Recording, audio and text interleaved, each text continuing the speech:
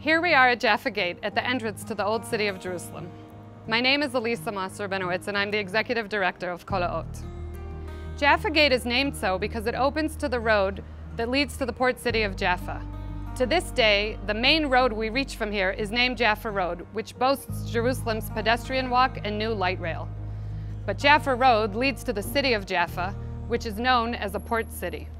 Which brings us to the story of Jonah, the prophet, whose book is traditionally read on Yom Kippur. In the opening of the story, God calls to Jonah to go to Nineveh to warn the people of that town that they must repent and return from their evil deeds.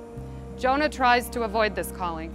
He goes down to Jaffa to the port to board the first boat he can that will help him run away, to go as far from Nineveh as he can.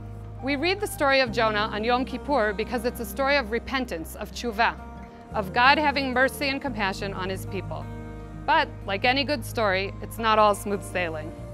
I'll be sharing two very different artistic treatments of this story by local Jerusalem artists: nuanced etchings by Mordechai Beck and cartoon-like playful paintings by Eliyahu Sidi. In its essence, the story is about the tension and the conflict between din, strict justice and truth, and rachamim, compassion, the ability to repent and to forgive. In this image by Mordechai Beck, we see Jonah receiving the original call.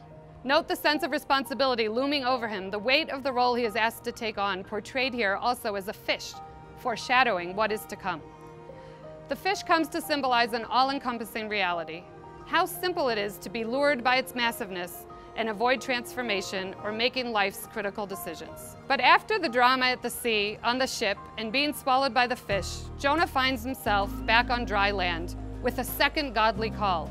Go to Nineveh and warn them, ask them to repent. In this image, we see Jonah again, small and timid, across from Nineveh, the big city. So Jonah goes and warns the people of Nineveh, in 40 days the city will be overturned. The people of Nineveh take the warning seriously. They turn themselves upside down, they fast and put on sackcloths. Even the king removes his cloak, puts on sackcloth and sits on the ground. Vayashuvu ish midarko hara'a umin hachamas asher b'chapehem. Let everyone turn back from his evil ways and from the injustice of which he is guilty. And God hears their calls and repentance and cancels the decree. We might have thought that at this point, Jonah would have been happy, relieved. He fulfilled his mission. He avoided the destruction of the city. He saved thousands of lives. But instead, he's angry. Vayira Elyona ra'a gdola vayichar lo. Jonah is a man of truth, as his name implies, Ben Amitai, son of truthfulness. He prays to God and he says, "This is why I tried to run away. I knew you would be merciful and have compassion. But what about justice? What about the truth? They don't really deserve it. I don't believe their repentance is true."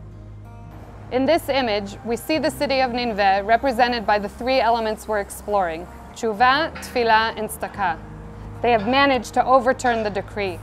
But Jonah, the bird, the dove, is off to the side, in a little tent he built to protect himself from the sun. At this point, God teaches Jonah a personal lesson about forgiveness and compassion.